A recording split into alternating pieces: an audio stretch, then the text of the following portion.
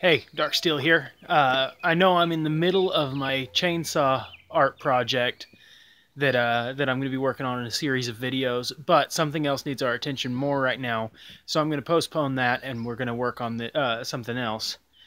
A friend of mine, Samantha Patterson, or you might know her from her channel as Zambitch, recently said on the internet, in a few different places, that her daughter has been diagnosed with a stage 2 kidney infection.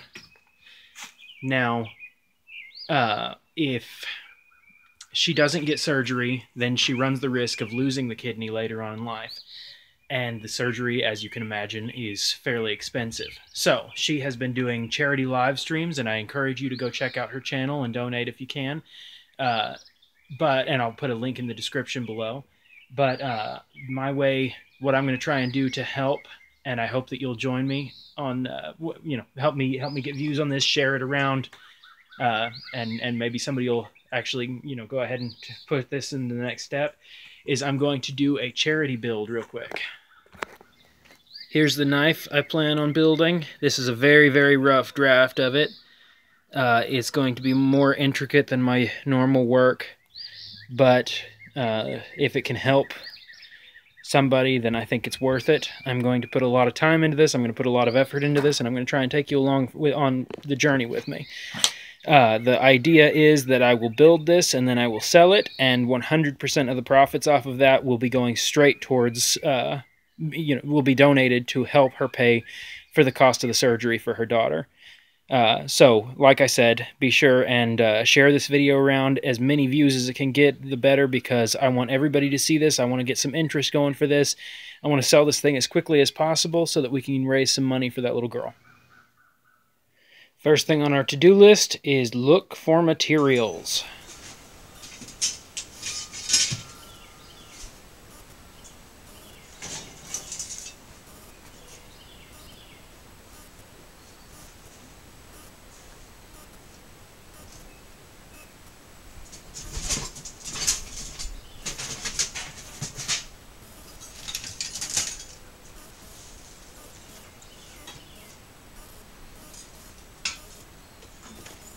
Okay, so what I've come up with here is I've got rebar, which I'm going to use for parts of the handle. I'll explain in a little bit.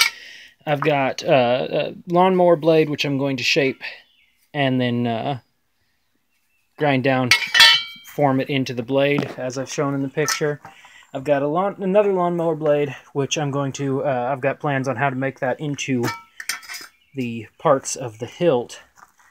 And then this, I need to check the solidity of this, but if this is a solid piece of metal all the way through, then I should be able to cut a good hunk out of it to create the pommel, which is going to be that skeletal hand. So that should be interesting.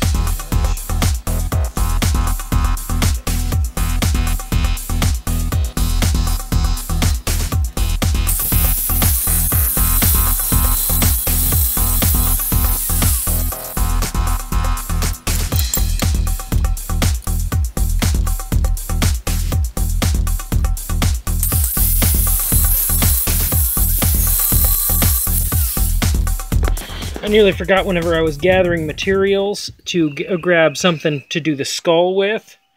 And so I grabbed this, which I will use to make the skull. It might not seem necessary because I could have just, you know, cut some out of this, but I think I'm going to end up needing all of those materials that I already gathered for the things I gathered it for. So I just grabbed another one of these. You'll notice I use a lot of lawnmower blades. It is because I have a steady supply of them. I got to hook up with a guy that fixes lawnmowers, and when he throws out his old ones, he brings them to me. So I've got a lot of it, and whenever I'm just needing some flat material, it does the trick. Now the nice part is, since I'm just doing the skull as decorative, it's not going to need a heat treat or anything, and it looks like enough of this is actually pretty flat to just go ahead and start cutting the sections out for the skull. So I'm going to go ahead and do that next. I got my sanding pad on.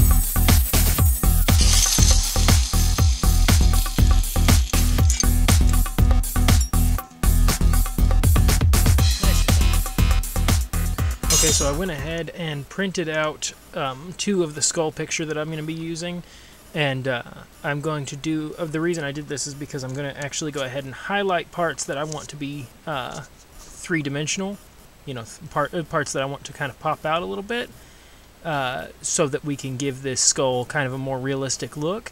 And then I'm going to have one that's just the base, so I'm going to have to cut out both in separate parts, and then I'm going to stencil it on the blade, the lawnmower blade, and then cut out around that.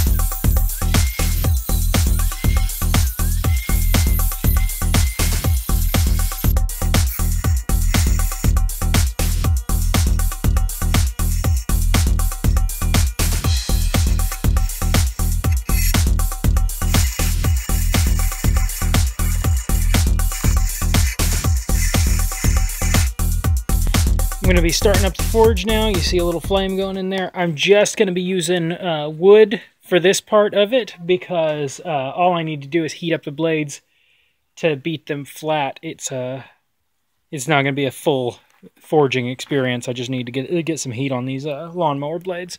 So I'm just going to be burning wood, and I'm not going to be running this forge for very long. Whoa, something caught up there.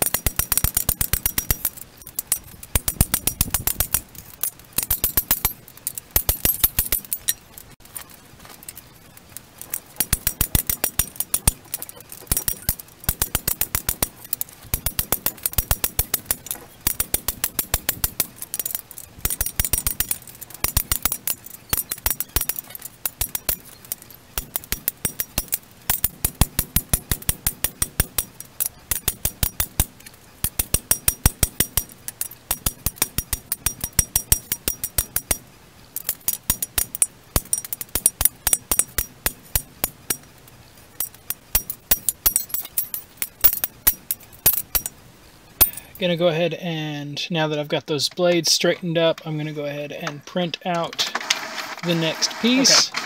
You'll note that I got two. Yet again, this is gonna be some layering, but it's gonna be slightly different than the last time, and I'll show you what I mean in just a second.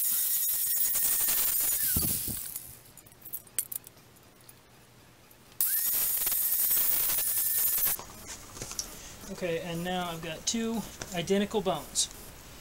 And what I'm going to do here is I'm going to go ahead and do like I did before. And this metal's still a little bit hot. I hope that doesn't interfere too much with what I'm doing. You'll note that I'm gluing on the top of this bone. I am going to require one of these to be upside down and one of them to be right side up. The reason for this is because I'm going to stack them together and I need them to match up perfectly. So the way I'm going to accomplish this is by doing exactly what I'm doing here, putting one right side up and one upside down, so that whenever I sandwich them, they line up. Okay, so I figured that while we wait for that paint to dry, I'd go ahead and weld on the skull a little bit. So let me find my welding mask and right to work.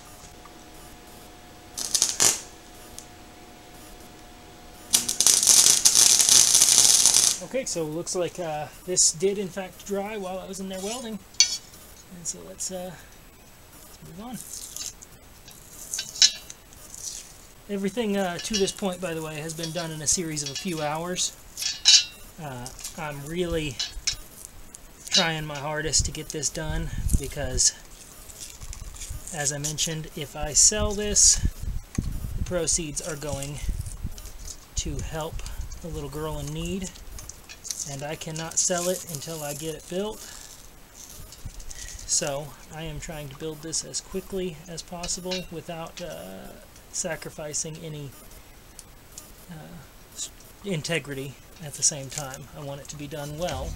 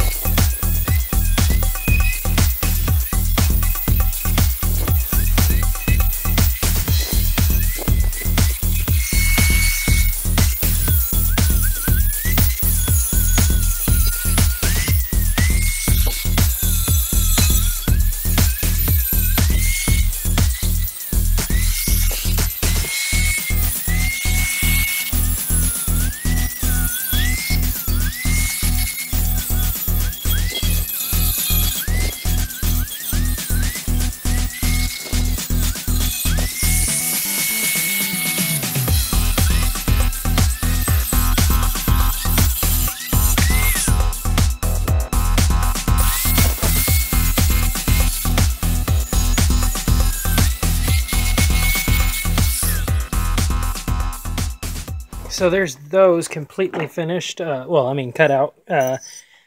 You'll note I only recorded the cutting of the first one.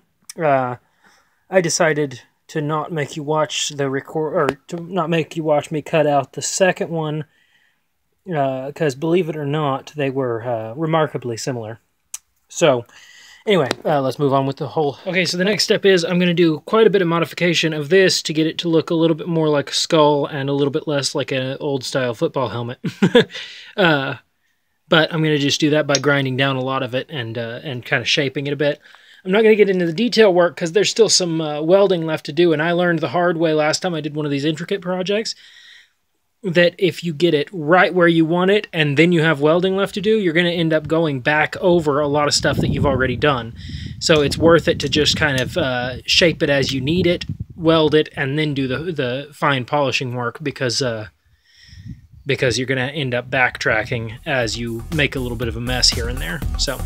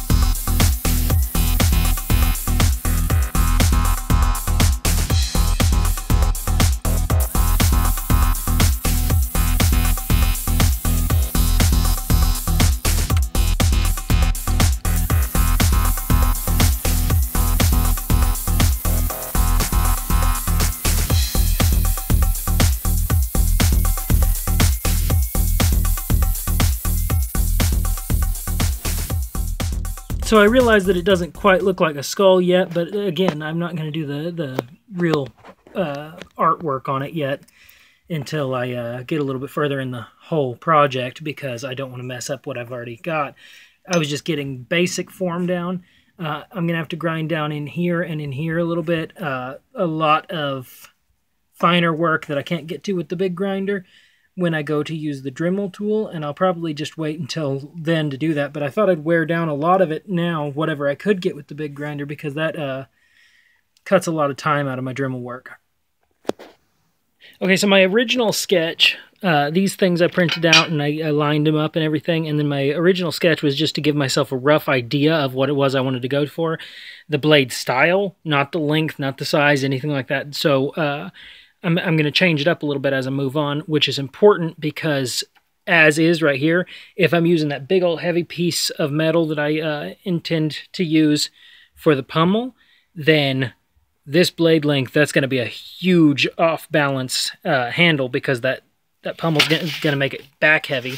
So I'm going to go ahead and use as much of this blade as I can, which is quite a bit bigger than this. But like I said, the idea, this was my rough sketch, and so the idea was just to give myself a blade design. And now I'm going to try to stay true to that, but it is not to that scale.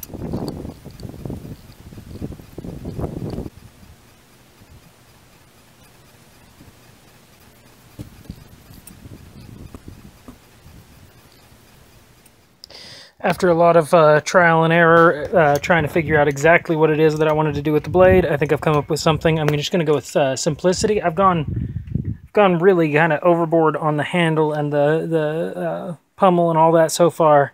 So I think I'm just going to go with a simple blade. I mean, not completely lacking in you know, design or anything like that, but just you know, simple, elegant. I think it'll be nice. Now, it doesn't look very nice right now, but it'll get there.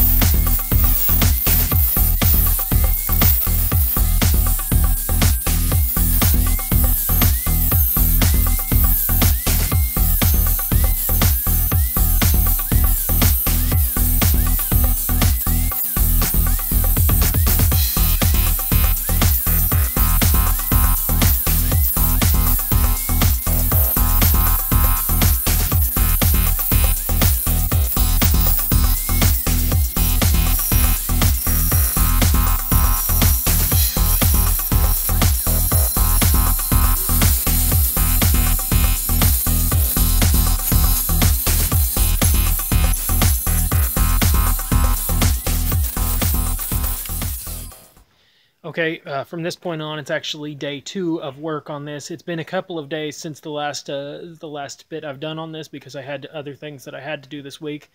But now that those are out of the way, I can get to work, and I'm ready to start this project. So let's get busting.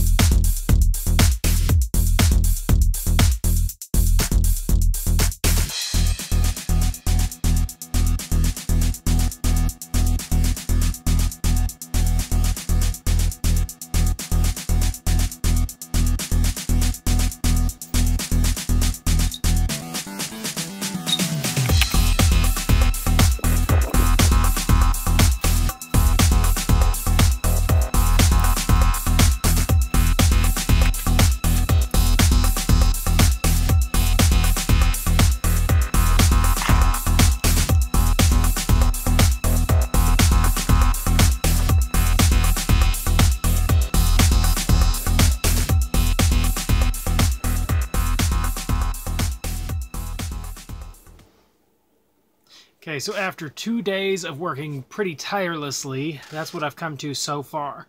I figure I'm about halfway done with the project, and this has turned out to be quite a long video, so I thought I'd better at least cut it in half. I don't know how many parts there are going to have to be to this series, but I'm going to keep pushing on it until it's done. I'm going to keep working until this project is what I want it to be, and then I'm going to give all of the proceeds to this little girl. Her name is Louise. Her mom calls her Lulu. That'd be Samantha Patterson's daughter, and we are really just, you know, hoping that she holds in there, hoping that she does all right, and we're going to help her pay for her surgery if we can. So if you want to know how you can get involved, I'm going to put the link for a donation page down below in the description. If you're interested in buying this, it will be available as soon as I'm done with it on rowanwoodart.com. I'm going to put it up on eBay. I'm going to try and sell it everywhere that I can get it out there, because the quicker we do this, the better. So short window of opportunity to buy it if you're interested. So keep an eye out for that. I'll post more as I find out more of what I'm going to have to do. But yeah, let's keep her in our thoughts, and let's try and do something about this.